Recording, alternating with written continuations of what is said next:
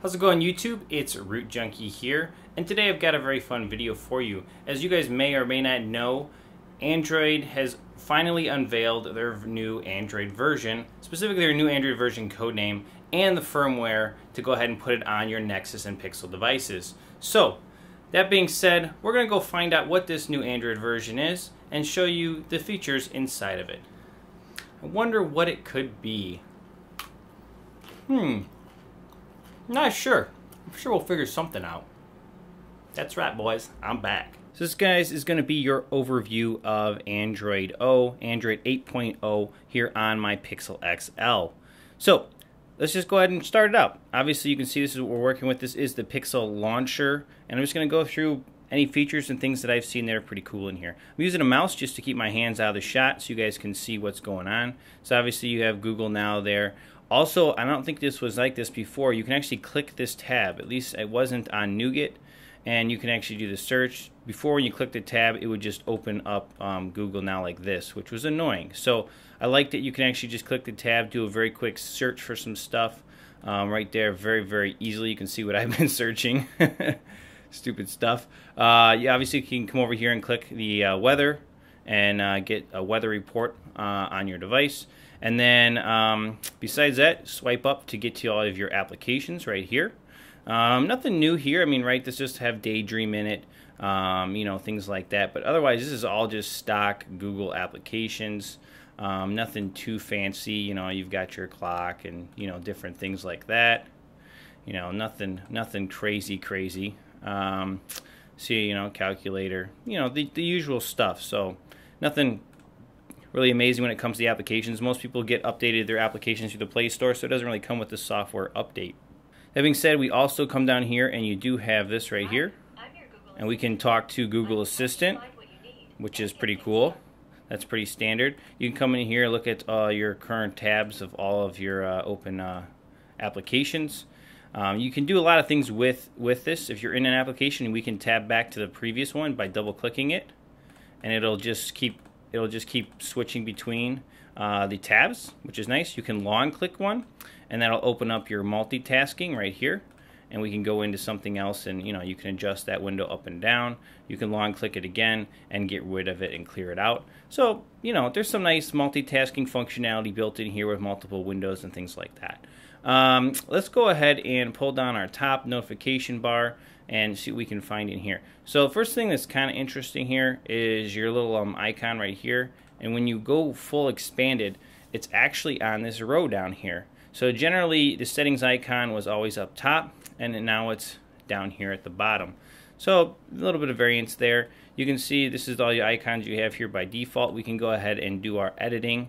Like, I always use hotspot. I almost never use do not disturb. So let's see if I can put this one up here and actually, oh, it's interesting. Come on, there we go. Get rid of that one lower down. And actually what I like to do, because in my opinion there's no point in having these off the screen altogether. I mean, you might as well have all of them up here. And so I'm going to just put them all up here. And the reason being is because they don't all display on the main screen anyway, so why even deal with it when you can just swipe over and get to them? Instead of clicking edit and doing all that baloney to get them, this is just so much easier. So you can see what you've got here. The other thing that's interesting, you've got your user down here, like you got settings and so on. Let's go ahead and just look at the notifications. Here you can see it's telling me I can configure my keyboard. If you guys haven't seen this, is kind of neat. Keyboard shortcut helper, show virtual keyboard, some different things you guys can adjust. I'm just curious about virtual keyboard. Plus, must be because I'm using this mouse. Let's just take that back off. But let's go back in here. So we'll come back in here and just go ahead and click on settings. And actually, if you hold this down, this will be a good way to see it with the mouse. Let's see if it does it. It should turn on some special features here. Let's see if I'll now let go. And there you go. Congratulations, System Tuner has been added. So that's cool. I wasn't sure how that was going to get done or if it was going to work still. I was assuming it would. I think that's going to be under System, and it is, System Tuner. And we'll look back through all these settings too. Just some things about System Tuner. You can stay okay. So let's go ahead and just see what you got. So you can turn on your status bar things, so on and so forth. You can show percentages and different things like that. What else do we have in System Tuner? Do not disturb, volume controls. So System Tuner is very basic at this point. You can also remove it from settings if you don't want it in there. Very interesting. Let's go ahead and see what else we have in here. So there are some suggestions at the top, some different things you can do. Import some data, things like that. Do not disturb, add your fingerprint, so on and so forth. The other thing that I saw was interesting in here was we do have a way to turn on battery percentage. So we should be able to do that. Oh my word. The mouse doesn't really like to work with those slide toggles, which is interesting. So, it's good to have the battery percentage on it. I like that. See what else we have in here. Storage. Standard stuff there. You can obviously go into file browser here very easily from there and look at all kinds of cool stuff from here. But we can also go back. So storage is there. I guess the other thing I saw that was kind of interesting was in here. So this is a new spot that I've seen, this top heading. So security update, which is normally an about phone, is now listed here as well. Find My Device, which used to be Google Account Manager or Google Device Manager, is now being called Find My Device. And then on top of that, we also have Google Play Protect. And this is Google's new security measure to basically scan your device for malicious applications and either try to deal with them or let you know at least. And you can learn more by clicking here.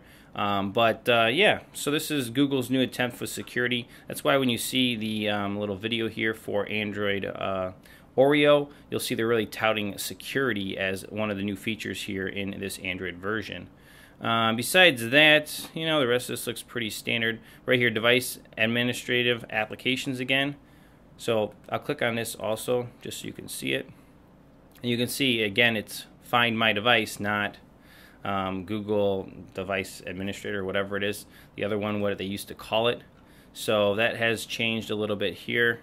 The rest of this is pretty standard, but let's go into System, and we can just look through this really quickly. There's your Android version. So you go, updated to Android 8.0.0, Pixel XL, System Tuner. Let's go ahead and click on this a bunch of times. Oh, that's the update. Haha, we don't want the update. Let's go to About Phone. There we go. And now let's click on this one a bunch of times. And there's your little Easter egg. And then if you guys have not seen this, it's pretty cool. There you go. There is your octopus. I don't know what they're calling this. Oreo octopus? I don't know. But you can just drag it around. I don't know. It's kind of interesting to look at. It's cool to have Easter eggs. I always like the Easter eggs. I wish this one would do a little more. The last couple of Easter eggs were more like games. This is not so much a game in my mind.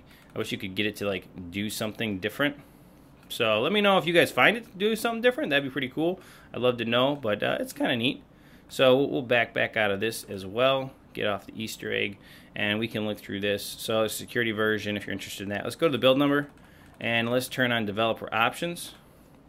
And where are developer options listed at? I'm guessing back on the main screen. Let's keep going back. Oh, there they are, developer options. They change it around. The settings menus have changed quite a bit here in Android, so it's alright, but it's just different.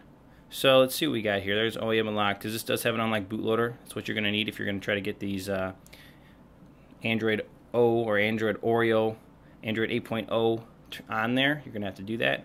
Automatic system updates. That is interesting. So that's where you can turn on and off the automatic system updates that update in the background on devices like the Pixel here. So if you don't want it to update in the background, you can turn it off right there. System UI demo mode, you can toggle that if you're interested. USB debugging, we're going to go ahead and toggle it with my finger. For some reason it doesn't like the mouse. There we go. And very cool. Very cool. Nothing too crazy in here that I'm seeing. Just trying to skim across this stuff. Obviously, you can change your Android, your animations right here, transitions and stuff like that. Not a big deal. Yeah, pretty standard. Reset shortcut manager rate limit. That's interesting. I know they're doing a lot here with making this thing really run smoothly. So I'm sure we'll dig around in settings and find some more stuff.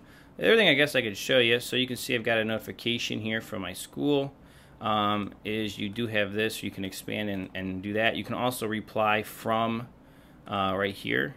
Oh, it's not going to let me do it. Generally, you can reply from the notification, which is pretty cool. So sometimes it launches the application, sometimes it does, depending. Text message generally, Hangouts, you can all do that from here. You can also do your clear as well if you're just wanting to clear things out. So guys, there you go. That's pretty much what we're talking about here with Android Oreo, Android 8.0. It's basically what it looks like at this point. I'm liking it. I'm going to try it out. Maybe I'll make this my daily driver again for a little while and give it a go. But hope you guys have enjoyed this video here, and stay tuned for some more videos soon. I'm trying to get back into it a little bit. So we'll catch you guys in the next one. Root Junkie out.